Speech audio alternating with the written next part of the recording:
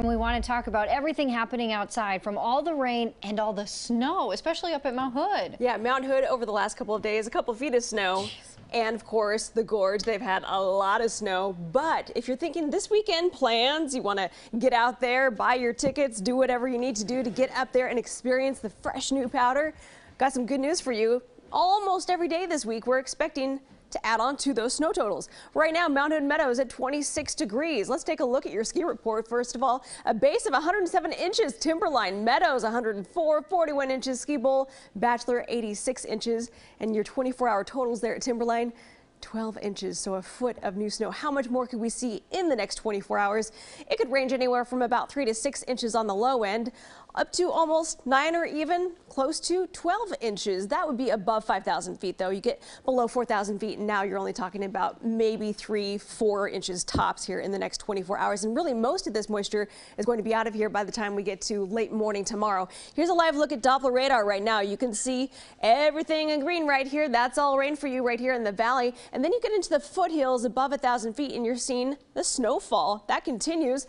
Also, areas right around 1,500 feet as you get up past the West Hills, up towards Highway 26, you're running into some snow, especially through the gorge. That has been the snowiest place for us in the last few days and really overall in the last week. We might be mixing in some freezing rain, though, with all this action as temperatures have come up a few degrees, leading us to temperatures in the low 30s, right around 33 degrees. You can see out here right towards the Dalles, heading into Hood River, slightly warmer temperatures just above freezing. So we'll watch for that. A winter weather advisory and winter storm warning in effect for those areas. Now, as we take a closer look here, right around Amboy up through Cougar, you're going to run into snow there. But heading down into the valley, a little bit closer to I-5, it's all rain for you.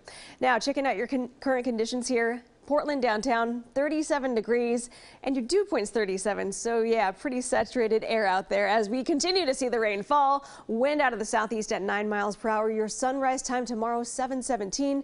Here's the big picture. So we have an area of low pressure way far away from the southwest. I'm talking about all the way from Hawaii. The remnants of a system that came through there is now getting wrapped up in an area of low pressure that is going to begin diving down out of the Gulf of Alaska. You combine the two, you get a whole lot of rain all at once.